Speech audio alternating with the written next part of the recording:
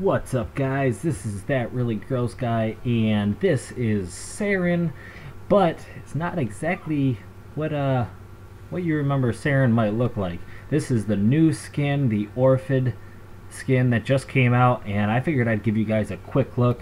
It includes the helmet as well as the skin. I'm going to flip through a couple colors just so you can kind of get the idea, and it feels like almost every time I click a new set of random colors, it's almost always looks pretty good. I mean, this skin works really well with a bunch of different colors.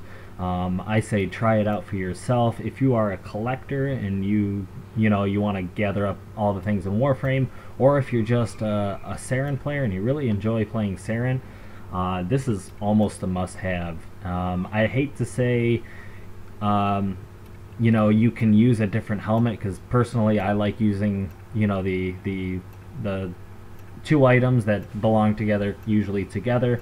But to be honest, almost every helmet even looks good with this skin.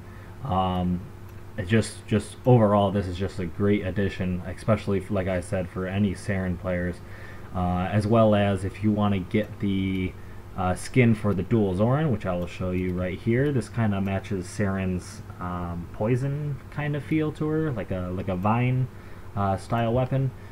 Looks more like a scythe, but anyways, they're pretty cool, and they look pretty good too, especially like I said with Saryn.